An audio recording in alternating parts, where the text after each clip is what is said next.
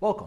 What I want to do is show you how to evaluate for theta when cosine of theta equals -4/5, where our theta is in the third quadrant. So what we need to do is, first of all, remember where the third quadrant is.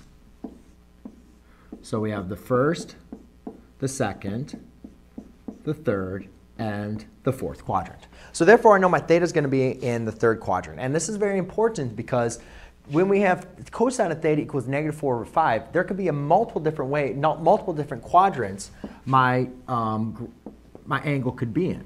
So when looking at this, it just says cosine of theta equals -4/5. Remember, cosine of theta represents the opposite over the the adjacent over the opposite. Oh, I'm sorry. The cosine of theta represents, in a triangle, the adjacent side over the hypotenuse.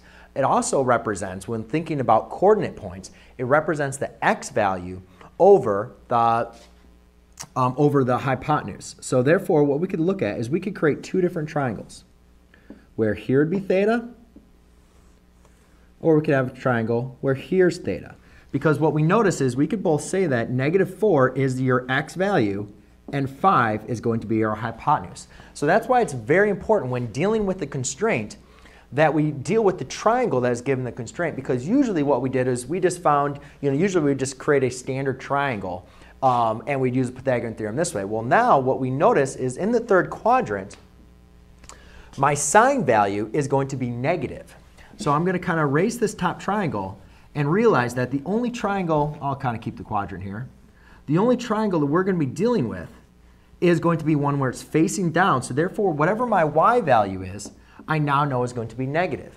So to evaluate for my y value, I have to use the Pythagorean theorem, which, remember, the Pythagorean theorem states your leg squared plus the other leg squared equals your hypotenuse squared. So therefore, we have a squared plus 16 equals 25.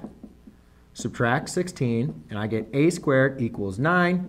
Square root a equals, now remember we'd always say like plus or minus 9, and in this case our y, plus or minus 3. I guess I'll start off this video by making some mistakes. So therefore we're going to have -3.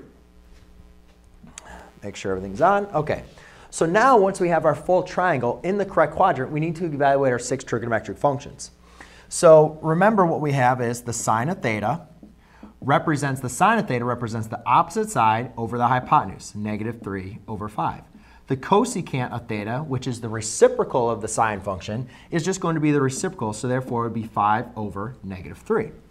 Then we take a look at the cosine of theta, which we represented is the adjacent side over the hypotenuse, so that would be -4/5. And the secant, which is the reciprocal of that function, is going to be now the hypotenuse over the adjacent side. And lastly, we're going to deal with the tangent function, which represents the opposite over the adjacent from theta. So my negatives are going to divide out, so therefore I'll have a positive 3/4, and the cotangent of my angle is going to be a reciprocal of that, which will be 4/3.